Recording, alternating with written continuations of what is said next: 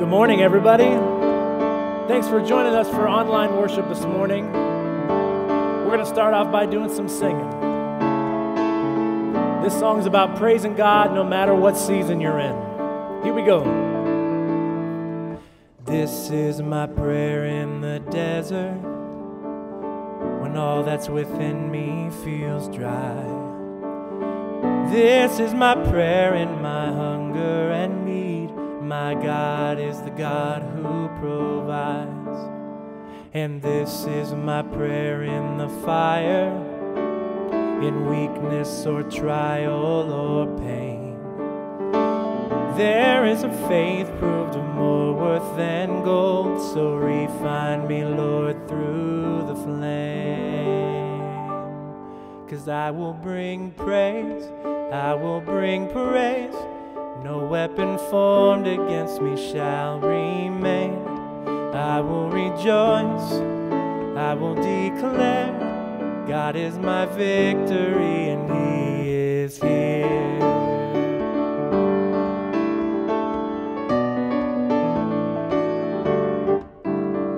Oh, and this is my prayer in the battle, when triumph is still on its way. I am a conqueror and co-heir with Christ, so firm on His promise I'll stand. And I will bring praise, I will bring praise. No weapon formed against me shall remain. I will rejoice, I will declare, God is my victory and He is here. I will bring praise, I will bring praise. No weapon formed against me shall remain.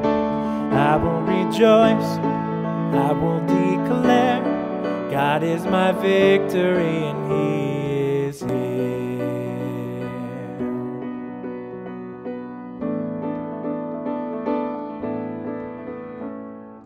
All of my life, in every season, you are still God. I have a reason to sing. I have a reason to worship. In all of my life, in every season, you are still God. I have a reason to sing. I have a reason to worship. In all of my life, in every season, you are still God. I have a reason to sing. I have a reason to worship. I will bring praise, I will bring praise.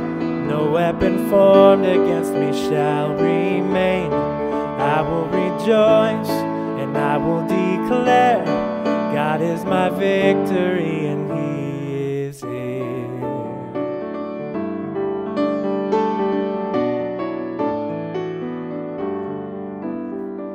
And this is my prayer in the harvest, when favor and providence flow.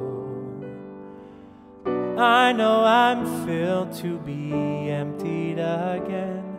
This seed I've received, I will sow.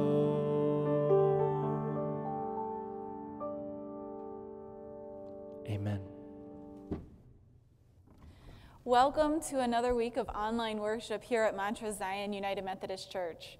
My name is Jennifer Dyer. I'm the Director of Youth and Young Adults. We have a few announcements for you before we begin worship this morning. The first one is Pastor Bill and I are excited to let you know that we are starting a new book study called Unafraid, Living with Courage and Hope in Uncertain Times. This is a book by Adam Hamilton, and we thought, based on our current state, it'd be a perfect time for this book.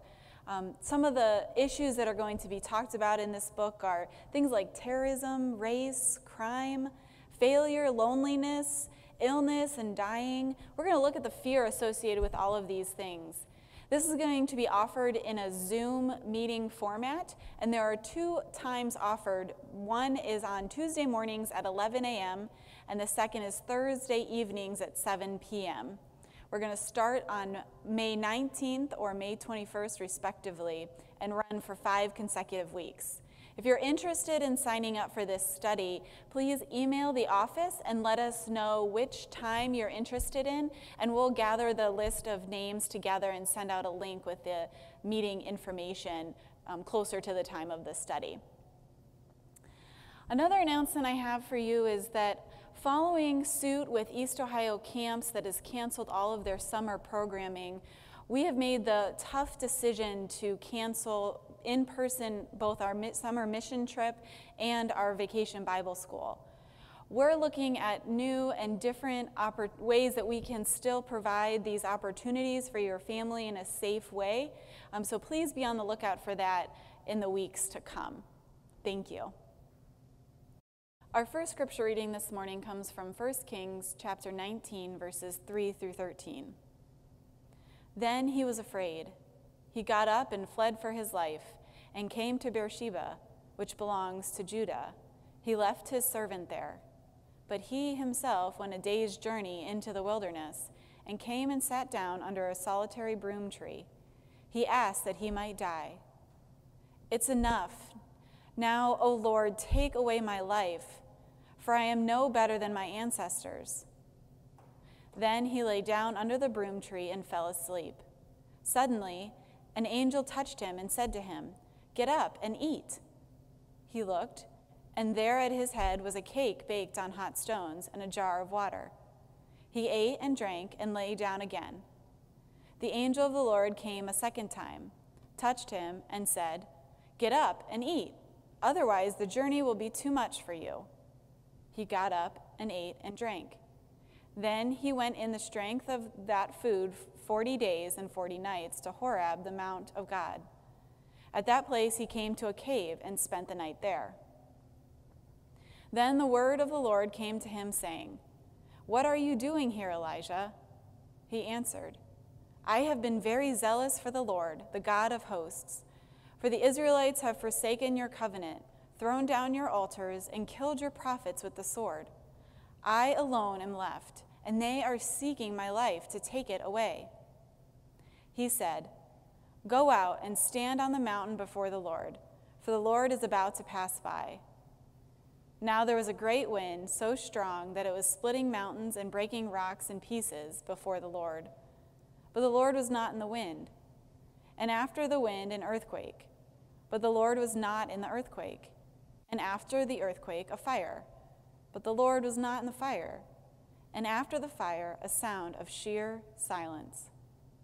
When Elijah heard it, he wrapped his face in his mantle and went out and stood at the entrance of the cave.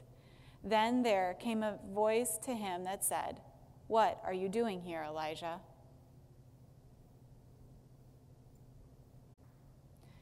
As we come into this time of prayers of joys and concerns, here's one video of joy from the Lewis family. Hey, Pastor Bill. After watching church on Sunday, the Lewis family thought it would be a good idea to showcase all the positive that we've done since we've been home. For example, I have been learning how to read.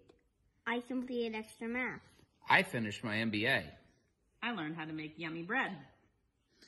The boys have gotten really good at chess. Our home garden has never been better, and we're getting lots of projects done around the house. I'm teaching kindergarten, second grade, and art classes to the boys. We're hoping we can share all of these positives from our video during church and can't wait to be able to get together again soon. Have a great week. Love, the Lewis family. Let's join together in a time of prayer. Lord of the ages, in our busy lives, we do not always make time to love, to pray, or to sing your praises. We want to be strong, yet we often feel out of control. Buffeted by the winds of change, rocked by the earthquakes in our relationships, burned by the fires of doubt. Forgetting that we cannot see, we ask, why have you forgotten me?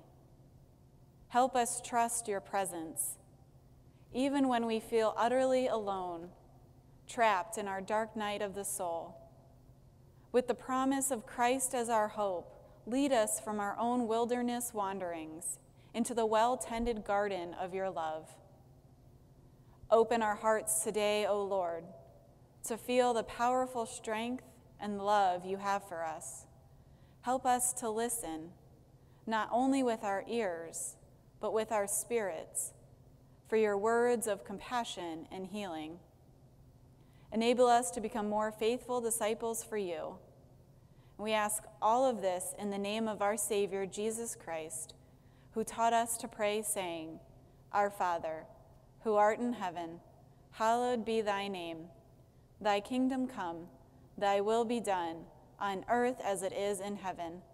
Give us this day our daily bread, and forgive us our trespasses, as we forgive those who trespass against us. And lead us not into temptation, but deliver us from evil. For thine is the kingdom, and the power, and the glory forever. Amen.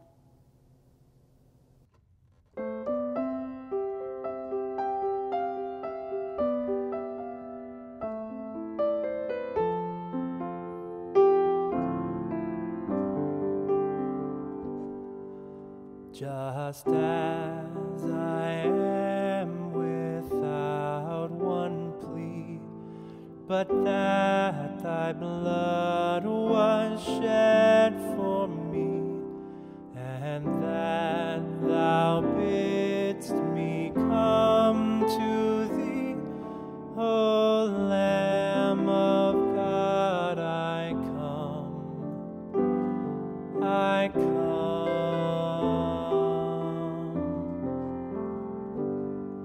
Just as I am and waiting not to rid my soul of one dark blot, to thee whose blood can cleanse each spot, O Lamb of God, I come, I come.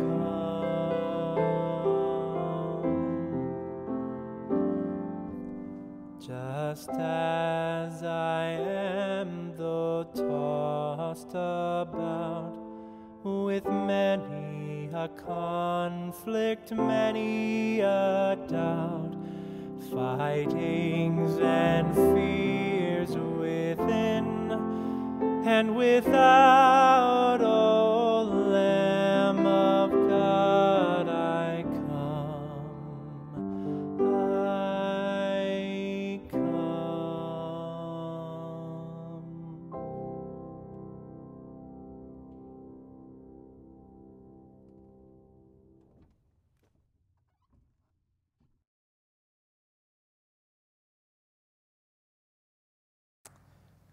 Good morning.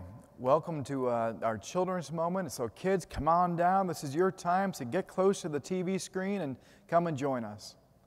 For our children's moment today, we're going to talk about a big word. It's a word, it's called recognize. How many of you know what it means to recognize somebody? Now, to recognize somebody means that we see them with our eyes and we know who it is, or maybe we hear their voice and we know who it is. And this last Saturday, my wife, Cindy, she had me shave my beard because she said I look like I'm 80 years old, and I'm not 80 years old. But it's nothing wrong with being 80 years old. But I'd shave my beard, and I'd walk past the mirror, and I don't even recognize myself anymore. I'm like, who is that person that I'm looking at in the mirror?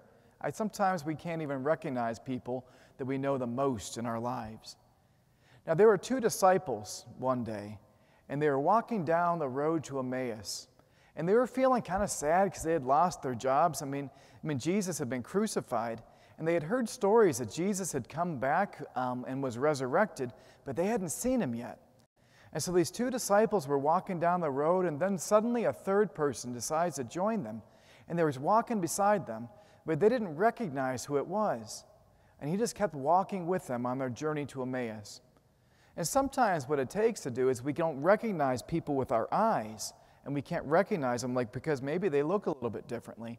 But when we hear their voice, sometimes we're able to recognize them better. And so what we're going to do now is, off of the camera is a special mystery guest that we have here. And he's going to be reading a special announcement. And what I want you to do is to guess who it is who's reading this. You are not going to believe it, but 2 men were walking and talking with someone they didn't even recognize. Now that's interesting. Now I wonder, how many of you out there can guess who that is? Do anybody out there think it was Santa Claus? It wasn't Santa Claus. Was it the Easter Bunny? It wasn't the Easter Bunny. Was it the Apostle Peter? That's a good guess, but it wasn't. Does anybody want to guess who it is? It's Joe Lehman, our awesome music director. Come on up here, Joe, and wave. So now you recognize the voice, and now you can recognize the face. Perfect. Now we've got another extra mystery guest, and let's see if you can guess who this is. You are not going to believe it, but 2 men were walking and talking with someone they didn't even recognize. I wonder if you can recognize who that is. Was that Mother Teresa? No, it wasn't Mother Teresa. How many other people else have guesses out there? Was it Jesus' mother, Mary? It wasn't Jesus' mother, Mary, either. And I bet you, come on up here and just introduce yourself, mystery guest.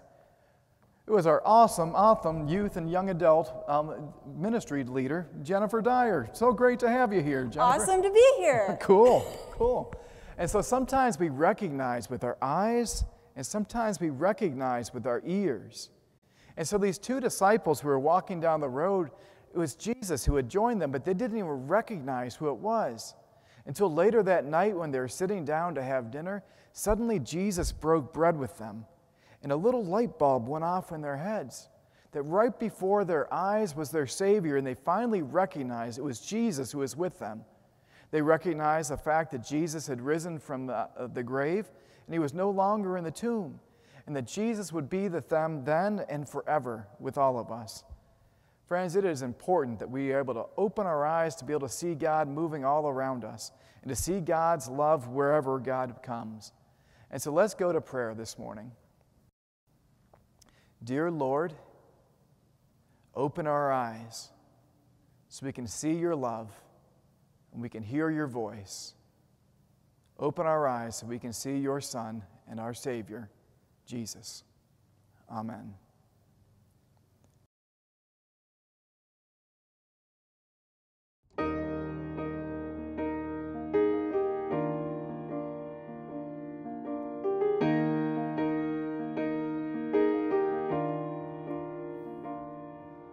Amazing grace, how sweet the sound that saved a wretch like me.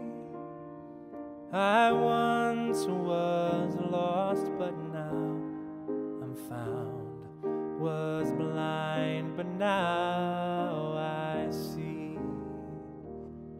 'Twas grace that taught my heart to fear, and grace my fears relieves.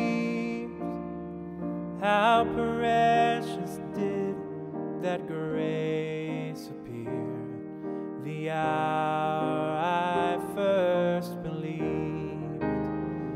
My chains are gone, and I've been set free. My God, my Savior has ransomed me, and like a flood, His mercy brings unending love, amazing grace.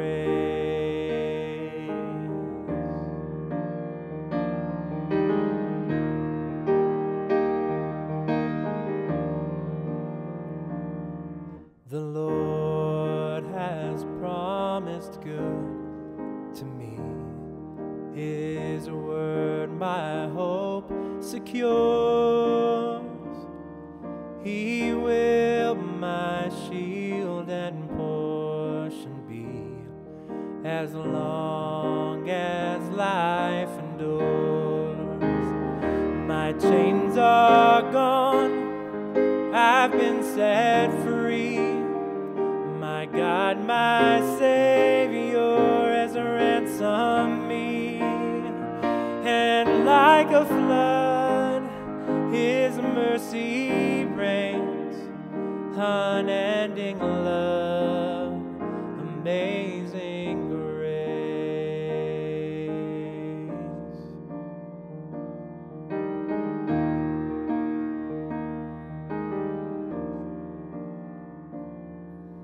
The earth shall soon dissolve like snow, the sun forbear to shine, but God who called me here below will be forever mine, will be forever mine. You are forever mine. Amen. Our second scripture this morning comes from Jeremiah chapter 29, verse 11. For I know the plans I have for you, declares the Lord, plans to prosper you and not to harm you, plans to give you a hope and a future.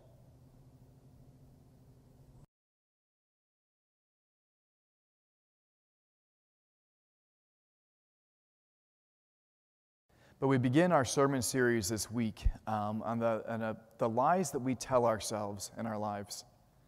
I think it's a sad state of our humanity that so often so much of our daily living can be guided by things that aren't even true. And so one of the lies that we're going to be addressing this particular Sunday is a lie that we can tell ourselves in some of the darkest and hardest points of our existence. Perhaps we're having a really miserable period of time and we start believing that I will never get past this, or I will never get through this misery that I'm experiencing. The fact is, it's not true. And the God that loves us never wants us to be stuck. God doesn't want us to become paralyzed where we stand. But the more that we listen to these things that aren't true, the more that we allow ourselves to be guided by these lies, the more likely it is that we will get stuck on spin cycle and the heartaches of life. We'll find ourselves defeated by rejection. We'll find ourselves squashed by inadequacy. Perhaps we'll even find ourselves stalling and losing motivation. But this isn't God's will for any of us. As a matter of fact, it's the God who loves us, that wants us to be set free in the name of His Son, Jesus Christ. He wants us to be free to go be world changers. World changers, which is inherent in who we are, because we are disciples of Jesus Christ in the world. And so one of the things that we are doing is we're reading through a book that Jennifer Dyer introduced to us. It's a book called Girl, Wash Your Face. It's written by Rachel Hollis, and it addresses all of these different lies that we tell ourselves in our lives. And I've really enjoyed reading it. I've only read about 3 chapters, but this book by Rachel Hollis will help to guide some of our sermons in the upcoming weeks. And so once again, this Sunday, we're addressing the lie that makes us believe that I will never get past this. And there are certainly moments in our existence, moments of our lives in which we feel this misery heaped upon our shoulders, perhaps a misery we never asked for. And we think to ourselves, goodness, I will never get beyond this miserable moment. I remember back in college getting assigned to papers that were supposedly like 15 pages I was supposed to write. And I thought to myself, oh my gosh, I will never be able to do that. And then I got down further into my educational career and I had to write my doctoral thesis. And I wrote my doctoral thesis, and then I rewrote it, and then I rewrote it again.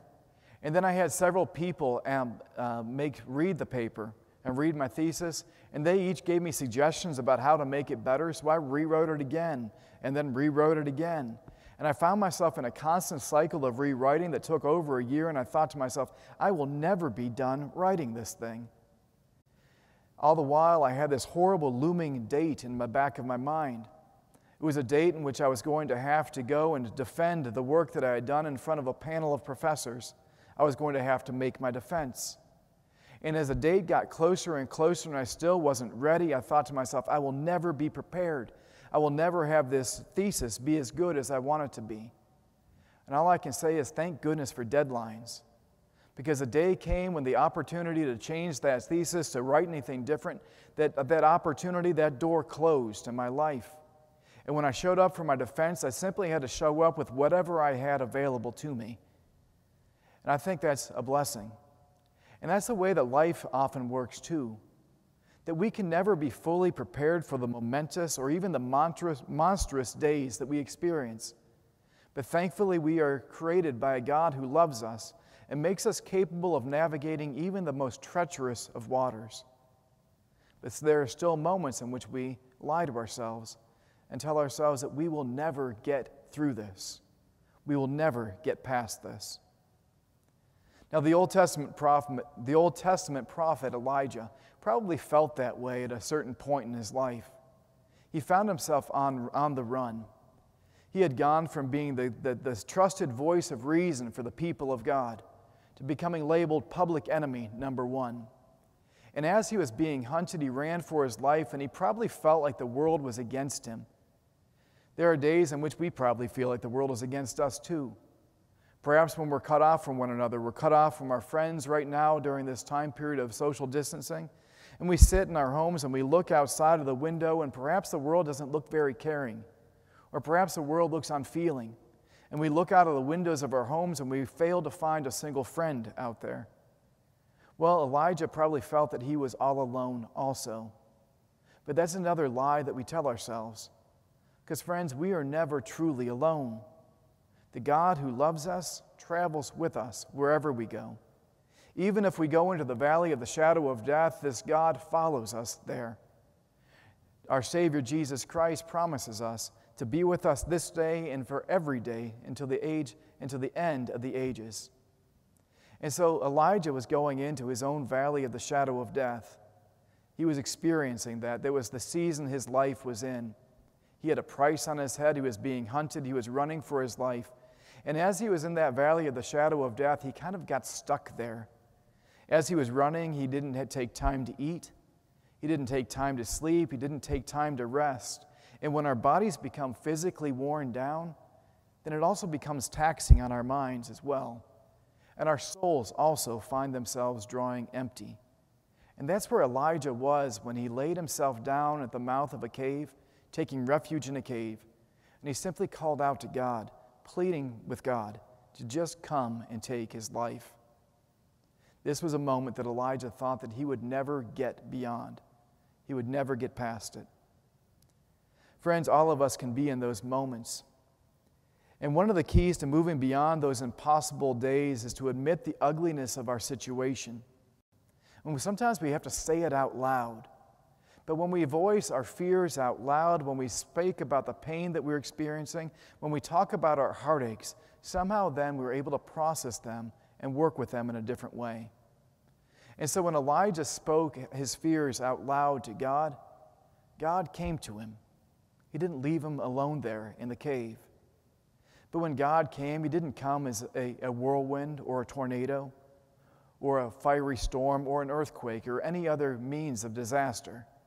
But rather, God showed up and came to Elijah in his most desperate moment as a solid voice of calm, a voice of quiet, a voice of peace. And he looked at Elijah laying down on the ground and he asked him, he said, Elijah, what are you doing there? Get up and eat and live. Get up and live. So many times we need to hear that voice of reason. We need to hear those voices of calm in our own lives. And until we voice our fears out loud, then somehow those fears can feel like they are insurmountable. But the God who loves us has a plan for us. Jeremiah 29:11 says this, "For know that I have plans for you, plans to prosper you, says God, and not to harm you. Plans to give you a hope and a future. The fact that God plans to give us a future means that we are not going to be stuck in this present moment forever, but rather this present day too will pass, and there is a future that is better than this moment that God is planning for us. Elijah was in the process of trying to get there. And when we find ourselves stuck in that present moment, when we find ourselves stuck in the misery, I know myself personally, I just want God to come rush in and fix the problems. I just want God to come and rush in and do the hard thing. But God doesn't usually work in that way. God doesn't usually intervene in that way. But God does come to us, much like He did with Elijah. And God came to Elijah giving him the good advice of a good counselor. Get up and get something to eat. Because God wasn't going to fix all of Elijah's problems, and Elijah was going to have to face some scary and difficult days ahead. But with some food in his stomach, and with a different perspective, Elijah realized God had given him exactly what he needed, which is 2 feet to walk forward, step by step by step, out of this present day of misery into stepping forward into God's future for him, walking beyond those places of brokenness.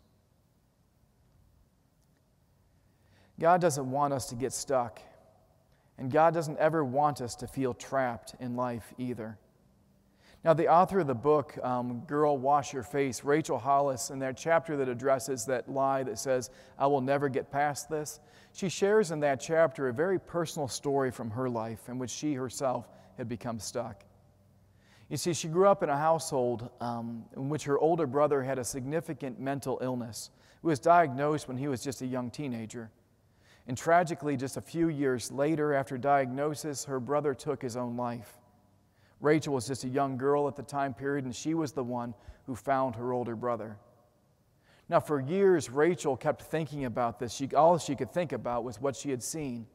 All she could think about was the heartache of losing this brother that she loved. And that because her mind was on this constant spin cycle of thinking about the details of finding a brother, of thinking about the loss, she couldn't love the people that mattered most in her life the way that she wanted to. As a matter of fact, she found herself loving her children and loving her husband in a very distant way. She kept planning in her mind, preparing herself to lose them at any moment. She said she planned her funerals for her kids and her funeral for her husband, expecting that they may be gone in any day. All of this was happening because of her experience of finding and losing her own brother. Until at long last, she finally decided to tell her husband about what was happening in her mind. She shares some of the details, even down to the very last of the horrific details of what it was like to find her brother with her husband. Friends, when we keep the sorrows inside of our hearts, when we keep our fears locked away by ourselves in private in our minds, we can find ourselves getting stuck on that constant spin cycle and of not being able to get beyond the misery that we're experiencing. But somehow when we speak our pain out loud, when we speak our fears out loud, somehow they become less scary. I'm beyond thankful to have both a wife and a sister who are willing to listen to all of the sorrows and fears that I have in my life. And they don't come in to rush in to fix them. I'm not even asking that they come in to fix them. But because they listen to me, then somehow my fears and my sorrows become more manageable. And that's what happened with Rachel as well. That Rachel spoke her fears and her sorrows to her husband. And her husband didn't try to fix the issue. They didn't try to fix the problem, but he listened to her. And because he listened to her, and because he now knew what was going on with her, he was also available to help to carry the burden that she was carrying. And so at long last, we have to get to a point and recognize that when we get stuck in those places that we think we can't get past, our nightmares, the nightmares of life, can overtake our dreams. And Rachel Hollis had to make a determination. She had to determine that the trauma that she had experienced was not going to define the rest of the life that she lived. She had to ask herself, will I just lay down and just give up? Will I allow the sorrow of my heart and the tragedy that I have found in my life to color every other experience, every other happiness that I've ever had? She made the determination that trauma was not going to have the last word on her life. Friends, we believe in a God whose last word is not crucifixion. The last word that Jesus speaks into our lives is a word of hope, a word of promise, a word of future. Friends, traumas do not get to win in our lives. And so a couple of words of advice from a woman who lost her brother to a suicide. She said we have to speak our pain out loud. We can't think that we're going to deal with it all on our own inside of our own brains. That's where we find ourselves getting stuck. She ended up going to a counselor, and she had confessed to the counselor that she couldn't get herself off of this constant cycle of thinking about the details of finding her brother. And so her counselor told her, he said, Rachel, you admitted yourself that you think about this on a daily basis. And that was true. But she told her, it's like, Rachel, then you decide and you choose when in your day you're going to think about it. Set a timer for yourself. And so Rachel did. And so while the timer is going in Rachel's life, what she does, she takes the time to think about the details of finding her brother. She takes the time to think about how badly it hurt to lose him, a man, a person, or brother that she lost. And when that timer goes off, she is then set free to allow her mind to think about other things, no longer trapped in that horrible, constant spin cycle. Friends, God doesn't want us to get stuck. And God doesn't want our lives to be guided by lies that aren't even at all true. There are moments in which we will be tempted to think that we will never get past whatever misery that we experience. But as we know from the book of Ecclesiastes, is that there are all seasons that all change, that every season changes, that there is a time to be joyous and there is a time to be sorrowful, but none of them last forever. And that we believe in a God who gave great advice to Elijah. And the advice is also for us, that in our places of brokenness, Christ is calling us to stand up, to get something to eat, to get up and to live. For God has plans for us, plans not to harm us, but to prosper us, plans for all of us to give us a hope and a future. In the name of His Son, Jesus the Christ. Amen.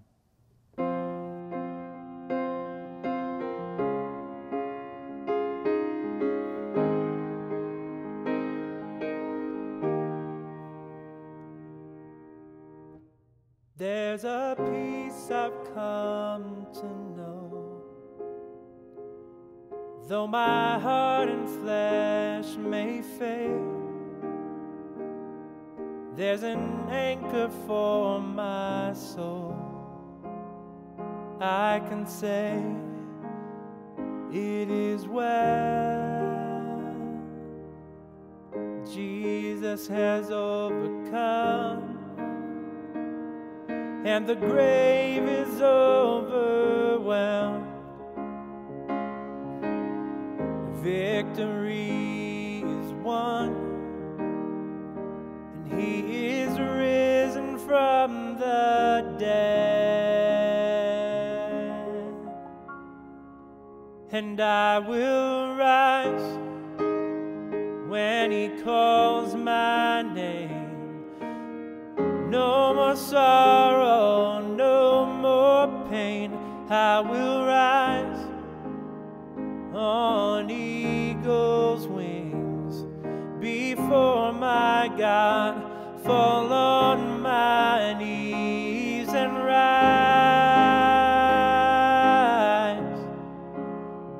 I will rise.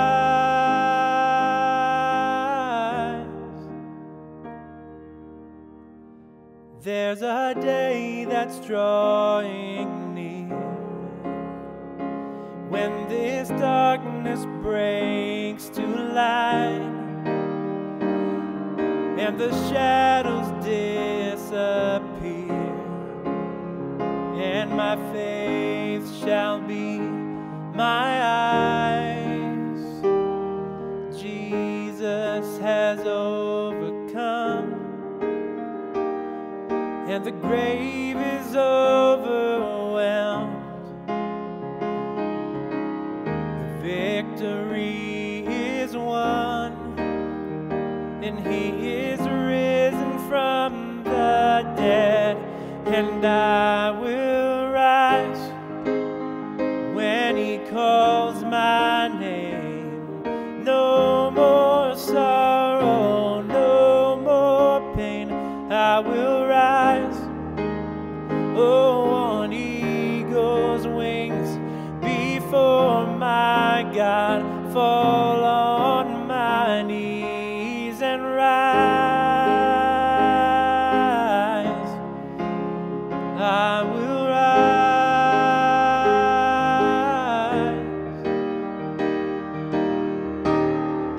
And I hear the voice of many angels sing, worthy is the Lamb. And I hear the cry of every longing heart, worthy is the Lamb. And I hear the voice of many angels sing, worthy is the Lamb. And I hear the cry of every longing heart, worthy is the Lamb, worthy is the Lamb. And I will rise when He calls my name. No more sorrow, no more pain. I will rise on eagle's wings before my God, fall on my knees and rise.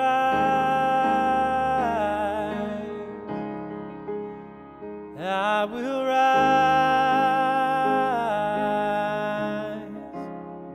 I will rise.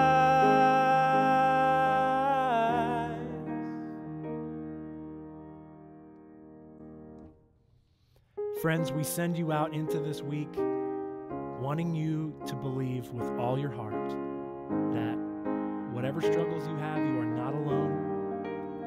And this too shall pass. We will be together again soon. Whatever season you are in right now is not your forever. May God's richest blessings be with you now and forevermore.